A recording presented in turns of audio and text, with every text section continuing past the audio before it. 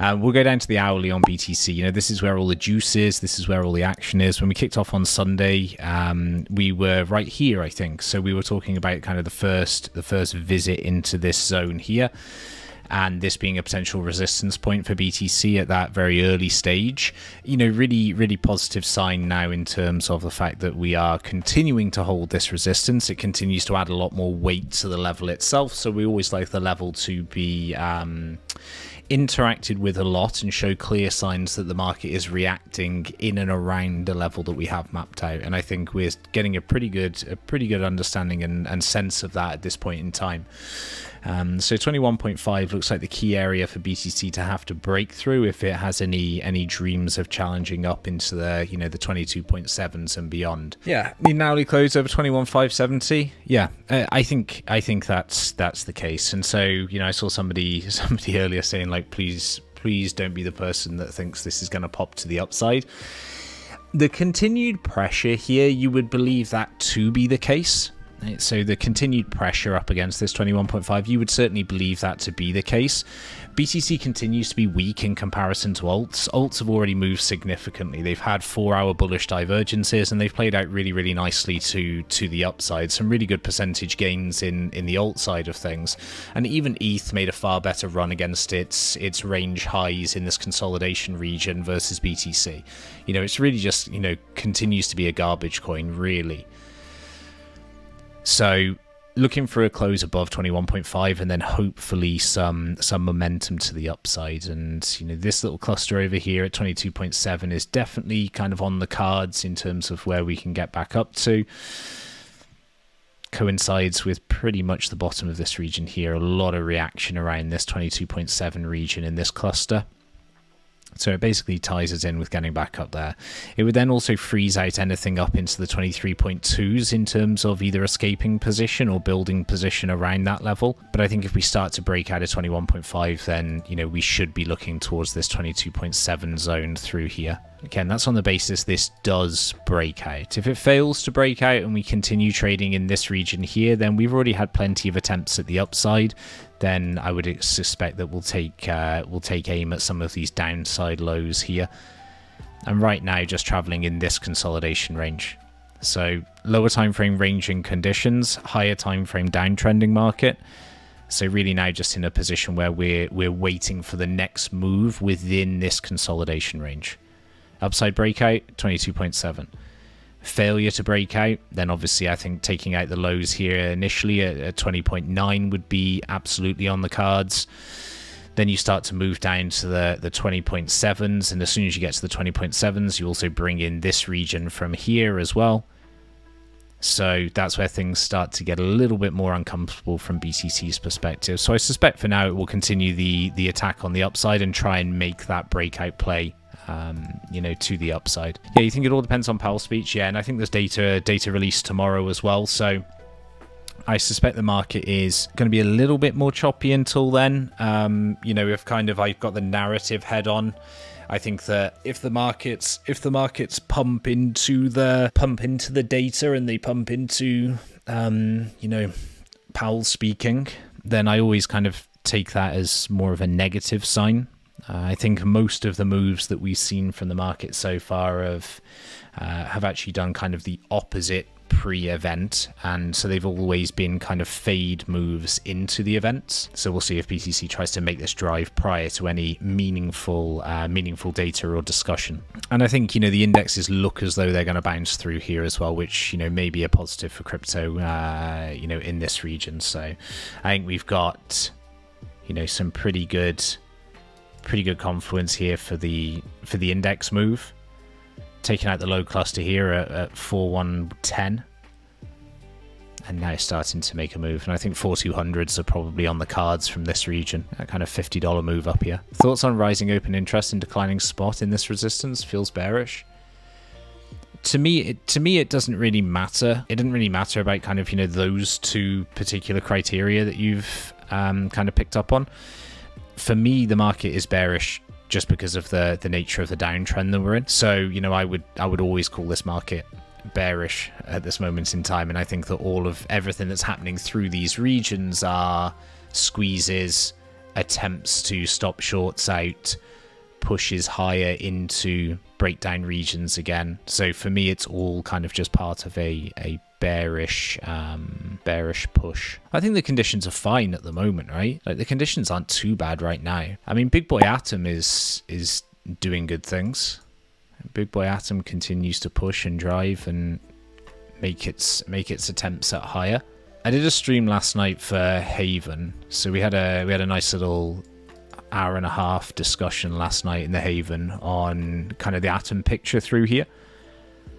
I think it's, you know, a great looking chart. The problem that we have is the curse of Atom. Everybody knows about the Cosmos curse. You know, as soon as Atom shows strength, it's typically a top for a market. It was pretty much the ender of the bull run. You know, Atom attempted to move last, and then that failure and weakness was then just completely undone. And any times that Atom has shown a lot more strength than the rest of the market, then we have tended to puke shortly after. From a 12-hour chart perspective, the very simple play for me through here is if Atom closes a 12-hour above this range, then I have to be long on it, right? This is the point. If we get a 12-hour close, then basically this is the play. You're looking for like $16 plus, because that's when you start to run into some heavy areas from the left-hand side of the chart. So you're looking for like $16 plus. But I couldn't sit on the sidelines knowing that Atom had broken out of a significant level, and I just sat there and done nothing. So the 12-hour close above here is really important for me. I think if that happens, then Atom can potentially have a run, especially if the rest of the market chooses this period to recover. If Atom chooses to run the highs and then come back inside the range, obviously then you're out of position because you don't want to fuck around with this once it's completed that move. I think you're afforded the best risk reward around this zone here, because it gives you a really nice stopping point, and it gives you a really great potential upside if we're talking about the 16-17 push. So yeah, I mean, it's a good thought process, I think, for Atom. And then you're looking for the push, obviously, if you're on the bullish side of this. Atom going to run the highs and shit the bed in good Atom fashion. I think that is absolutely a very sensible line of thought process to take. I still think that is a very, very sensible thought process to have for Atom. The high that we made on the 12-hour close today wasn't quite enough to sweep everything, but it did take out this high cluster here, and obviously we had a very strong reaction. I think that's absolutely a fine line to take in terms of what you are potentially waiting for. The one thing that I would say is that if you are waiting for Atom to run the highs, you need to be very clear on the reaction from that, right? So like running highs is a very clear and obvious action of the market. It is not something that we tend to like hang around for. We don't tend to kind of, you know, continue to revisit those highs. It tends to be just a very volatile and ruthless play, you know, and the example is XTZ. Okay, that's the example, is the XTZ high run. Took out the entire cluster, closed below, sold off, puked. It's a very clear signal. When things start hanging around for longer, it becomes slightly more awkward. Now, there could be signs on the lower time frame based on this hourly picture that yes, that is indeed what we're going to look at doing. Doesn't necessarily mean it's complete at this moment in time. Doesn't necessarily mean that the best signal is right now. The best signal is probably actually on a breakdown and shorting into the downside momentum, because if you did that on XTZ, you still made bank here, right? So actually, I think the same is true of Atom, that if you're looking to short this, then it's best to catch this on the downside than it is to try and get too tricky with positioning up here. Unless you're presented with a very clear opportunity in terms of stopping distance and, you know, a tight setup, I would try and play into the downside. Triple bear diff forming on the 4-hour for Atom. Yeah, and again, that could coincide with the fact that BTC will make the push, try and clear out some of the range, and then fall back down. But yeah, agreed in terms of the structure here, and you can see it on the hourly. So you can see it here on the hourly. You know, this is just the wider representation of that divergence, but you can see it through here, right? Do you have a price in mind for ETH at which point you would consider buying a bag of spot? Above 1700. So closes back above 1700, I think are, you know, important. So being back above 1700, I think is important, and then lower down, I think, into the 1200s. That's kind of first thoughts based on not knowing very much and seeing where we are currently. So it's either stabilization above 1700 or it's down to the 1200s. Can CHZ be a good short? I wouldn't touch it on the short side. It's way too strong. You know, I'm not interested in shorting CHZ through a region like this. I think TRB gave a far better signal. And less interested about shorting this. I think that longing any touches down to 223 are probably still the play for now. So I think if, you know, you take this level through here, you get this cool off here, and you get down into this level, then I think this probably becomes the long opportunity again. There's nothing here yet that would make me want to short. You've got the potential for a one-day divergence above these highs, but it's way too early to kind of do anything with. Right, it's way too early. We're just on the first day after this high creation, so it's really not the time to start moving in. EOS short underwater. Listen, we said last stream you shouldn't be shorted EOS. We said it was going to $2. It ran up pretty nicely into that zone. You know, this region here from the 190s upwards, it ran up really nicely into there. But again, I don't think, yeah, there's still not anything that I could take as a short signal through here. Like literally nothing. Zero short signal aside from the test up here. In terms of just a simple resistance play, there's no additional confluence I have for that. Rune, a good breakout on the hourly. This is like the BTC chart, so good breakout there. Supply cluster here, starting to get overextended. Maybe a bit of consolidation and another drive. Then you want to see the hold up here. Good breakout for sure on Rune. Clear boundaries for a trade. Area that I think we'll probably struggle at and reject from. Overextension already. Divergences into here, I'd look at opening shorts. Target being the bottom level here at 220. Retest into 220 first. You're probably looking at playing the upside into this 230. Some pretty decent boundaries for Rune. Just simple stuff. Do you think the PAYC floor dropping is a good ape short indicator? I mean, like, ape has been a short for a long period of time. This whole run here is just scammy garbage trash.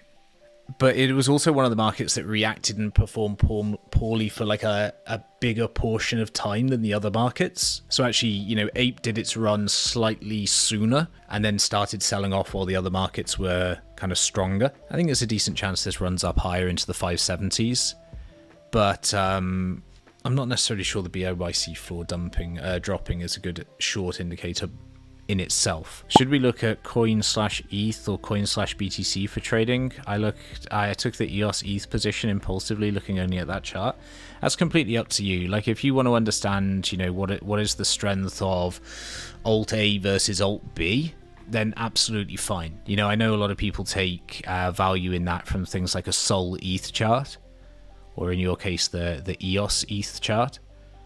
Like, that's absolutely fine. If that adds additional confluence to your thought process, then there's no concerns with doing that. The only thing I would say is just make sure that, like, it lines up with the cash pair looking good. So if the cash pair looks good, then you get the additional confluence from any alt pairings and comparison charts also looking good. So you really want to just make sure that they are kind of married up. Can you explain the 4-hour bull div that played out on CRV? Yeah, I don't even need a chart for it. You had a standard 4-hour bull div. Sorry, the market then came down and made a higher low, and then we rallied. So you had a 4-hour bull div into a change of market structure, into a strong rally. What can I do to improve my entries? What I'd first ask yourself is, are your entries the problem? Right? Like, are your entries the problem? A lot of people, the entry isn't the problem, because a lot of the time entries are just kind of an ego boost we give ourselves to making sure the number looks pretty and it kind of feels good from an internal clout perspective. Usually the problem people have is actually their targets. It's not really their entries, it's their targets and their length of hold, their ability to hold, their management of a trade, their exiting of the position. That's usually the issue. Do you sometimes hedge a position that is in profit instead of closing it? Yes, especially from a swing trade perspective. If I paid a lot of attention to a certain market and then I see an appropriate setup develop that is counter my existing position, then yes, I would be happy to take a hedge play on that. CBS, did you have the mentality in the early days of trading when you lose money, you think of what you could have done with that instead? Yeah, like that's a really common one. It's a really common thought process of self-punishment from a trading perspective. Like, you lose money in a trade and, you know, let's say like you lose $500 or so. There are a couple of things that traders tend to do. They start to equate that money into real world things. They tend to start making the comparisons. So people will be like, shit, I could have bought a PS5 with that losing trade. Shit, I could have booked a holiday with that trade. And they start making the comparisons to things that they could have purchased or things they could have done with that money. And it's just a self-punishment tactic. It really is just a self-punishment tactic. It's a way of, I think, trying to add some stability in terms of getting you to rationalize and appreciate maybe you're making bad decisions, maybe you're not trading in the correct way, maybe you're using too much leverage. So usually it's underpinned by the fact that you might be kind of on the larger side of what your account can support. But yes, it's a pretty common thing for people to do that. This is indeed punishing myself for the losing trades instead of moving on. What you said is giving me some awareness. Yeah. Like, again, you know, somebody else said it in the chat, you know, they said like, I'm putting forwards $500 in an attempt to win $2,000. And like, that's the way you need to think about it. You know, it's like what you're doing is you're looking at furthering your portfolio, your trading balance by taking some educated stabs at the markets. And you can always expect to lose some of those positions, some of those trades. And so you have to have the awareness that losing is part and parcel of the process, and don't punish yourself about the losses. The only time that you should be punishing yourself is if you are performing poorly and like, you need to find out the reason you're performing poorly. If you're just like taking trades because someone tweeted about something, if you're taking trades that are way over leveraged, if your risk is way too high, if you're in a mindset of trying to make it all back and just trading, you know, basically stupidly, just be careful not to use another word there. If you're trading stupidly by, you know, being aggressive, not really having a plan, just smacking buttons to try and make your money back, then at that point, it's also a good kind of rationalization point. If you are just trying to trade and implementing your knowledge and your thought process and following TA and following risk, then it's fine. Yeah, this is nice. The hourly is bouncing really nicely through here. And yeah, I saw somebody call out 1.375. I think, as you can see here, it's pretty much the exact zone that I've got mapped out. It's the kind of the key area for OP through here. It's maybe a little bit further, maybe 142 if it gets really aggressive, so another 10% from here. But we're still looking for the move back down to under $1. Really good divergence from OP at the lows, and very similar to CRV in terms of the creation of the higher low here before the impulse and the movement away. And good rotation here on this hourly. You know, really nice position for the hourly to be in, showing this impulse here at the 50 level, holding on nicely to this little cluster of support at 125. And the 4 hour also looking in a pretty nice position. So I think you're looking for the 137s, and then I think you're probably, if you want to try and keep some of the position, then I think you're probably looking to the 142s if you want to try and squeeze a little bit more value from that. Yeah, so again, I think it's like, the TRB thought process has always been revolving around the 42 level. I think I've been very, very clear about this thought process, certainly in the Haven, where I've been discussing this religiously for a week. I think all of this price action here is distribution. I think this whole area is TRB distributing up here. I think that this is representative of people getting out of their positions, taking profit on what has been a very aggressive market up from the lows, and I think this represents where the selling and the bulk of the selling is happening. You can see the divergences represented on both here, right? on the RSI in terms of every higher high here has actually been a lower high on the RSI. You can see that this particular area of price action has just been one huge momentum divergence on the awesome oscillator.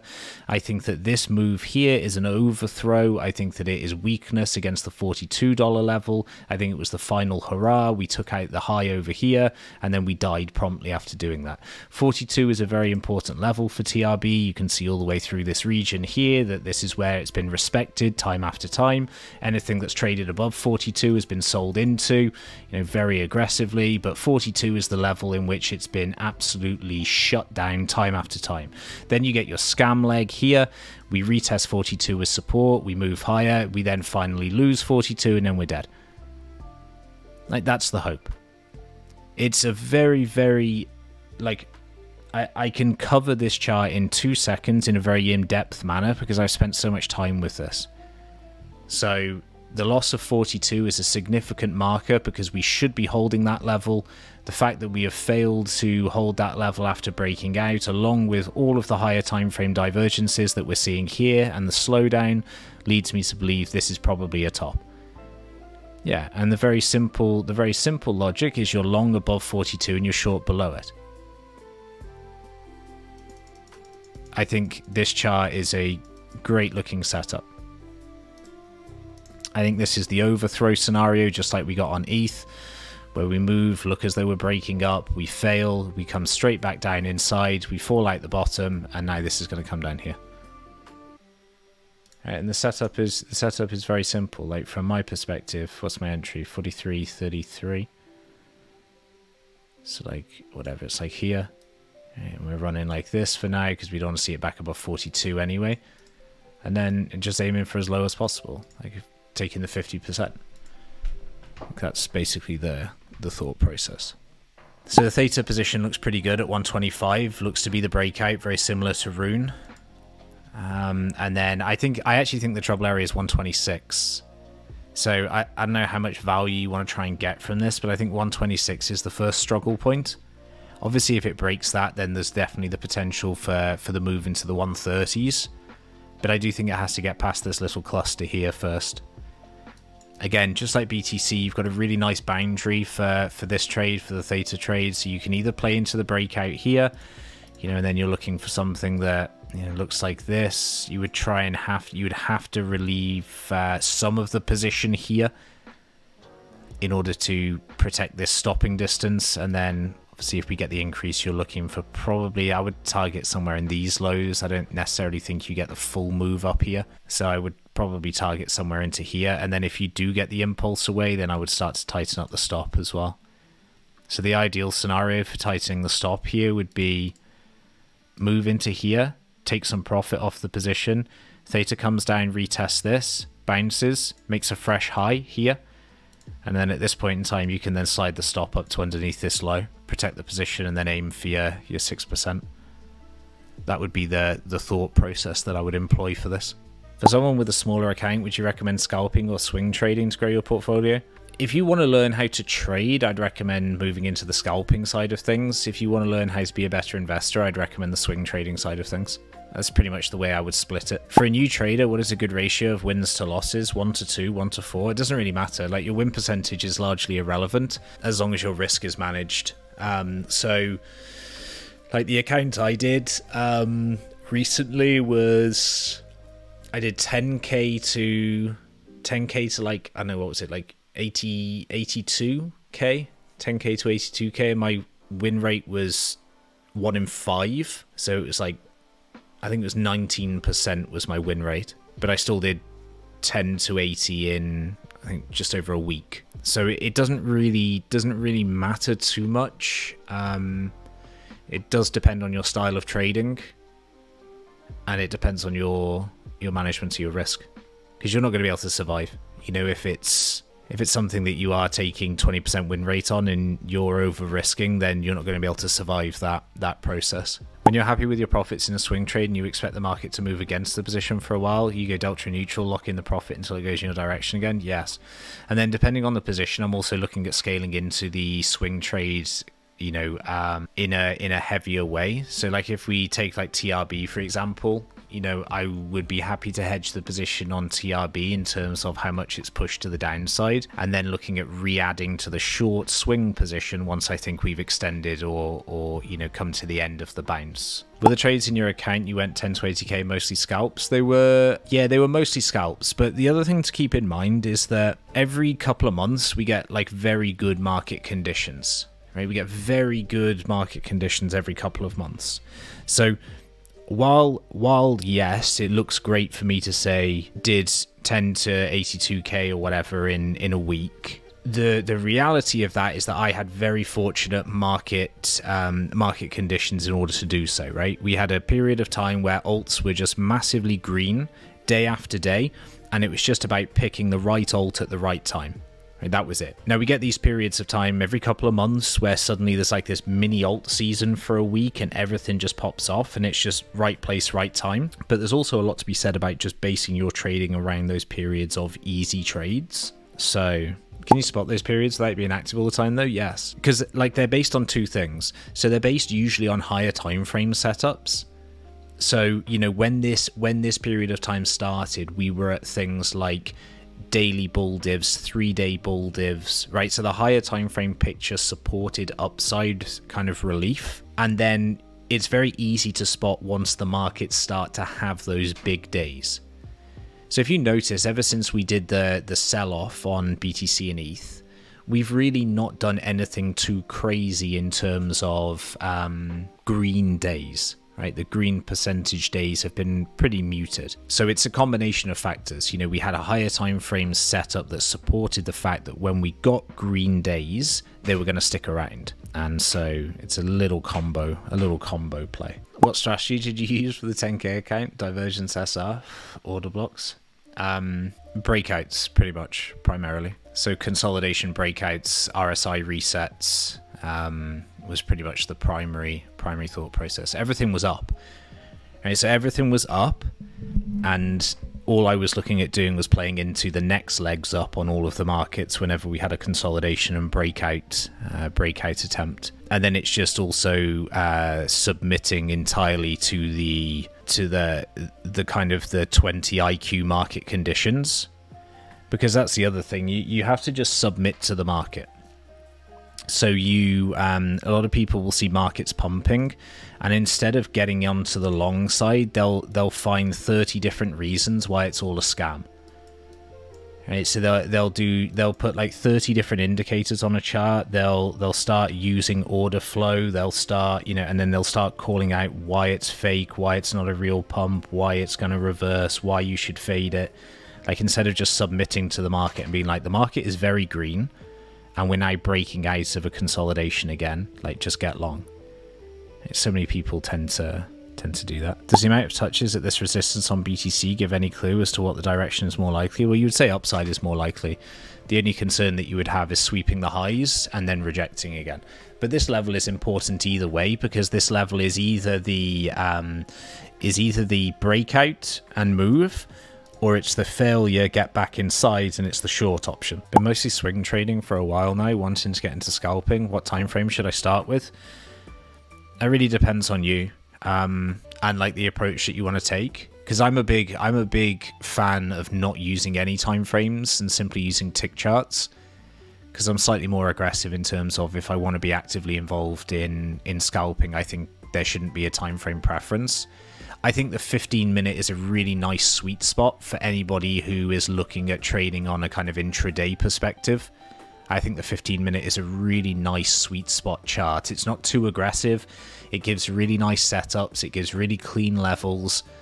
And so it really does provide you with a really good opportunity to take some day-to-day trades versus, trying to be hyper aggressive and play things that are kind of, based over 15 minutes. You can play a chart that instead will set you up with a trade for the rest of the day, and I think that's a far better outcome. Any thoughts on placing trades on both directions when the market moves sideways and volatility compresses? From your experience, is it profitable? Just long volatility. Like, just find a move contract and just long volatility if that's what you're interested in doing. So if you think there's going to be an expansion but you don't know which way it's going to go, just get long on volatility as a whole. far too many cases of getting stopped out on both sides of a trade for that. So a lot of people try and go long and short, they get wicked on their short, or they close their short because price breaks out and then price instantly reverses and dumps. And so you just end up losing 2 trades instead of capitalizing on what you think is, you know, a positive event. So just get long on volatility. That's all you need to do. Do you find a 1 hour close through resistance to be significant? Well, the 1 hour close is where we're looking for, because this level is drawn on the 1 hour, right? So therefore the 1 hour is significant because I'm charting the 1 hour time frame. I could also take this as a 15-minute level, because I think it's equally good on the 15-minute chart. So I could take this as a 15-minute breakout through here. The significance is, where did you draw the level from? Where is the cleanest level you can draw? And ideally, what is the lowest time frame you can use with that significant level? If this theta chart was like this on the 15-minute, right? And we were trying to say that this is a level through here, then obviously that's not correct. When you have a really nice fit to a level where you've got really good interaction at multiple points with a lower time frame level, then you can use the 15-minute if you want to plan a breakout. What advice would you give to someone who is consistently profitable about increasing size? Just increase size. Don't be a pussy. Appreciate that money is just a percentage of your portfolio. So losses, etc., they're just percentage weighted against your portfolio.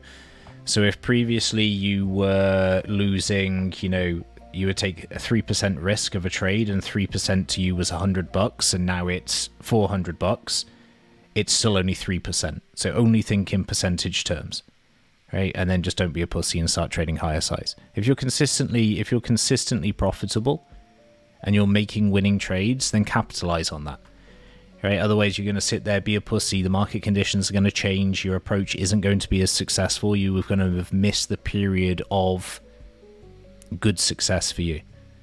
Think in percentages. Do you long the breakout, or would you rather wait for a retest of the previous resistance? I always long the breakout. Basically, there's this question is such a common question. It's such a common question. I get it all the time. Like, do you long the breakout? Do you wait for a retest?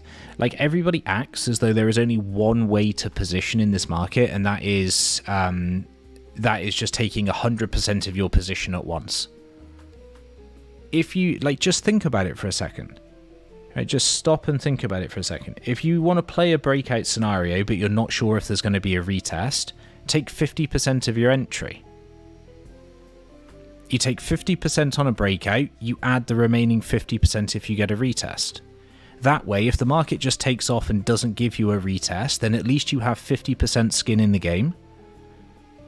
And you can choose to add higher, should you wish to, and depending on what the targets of the trade are. But at least then you're not frozen out and sat on the sidelines, you know, with your thumb in your ass thinking about what you should have done through that region. So you always have to adapt. You always have to do something, you know, when the market is giving you a clear signal. You don't have to just position 100%, split it into 2. How do you decide on what pairs to take? Volatility percentage moved is usually a really good indicator. So what are the aggressive markets on the day? So anything that is, you know, high, just filter by percentage change. And then start looking at what some of the stronger moving markets are. And then start basing your thought process around some of the stronger moving markets on the day, especially if you're intraday trading. It's one of the better ways that you can view the market.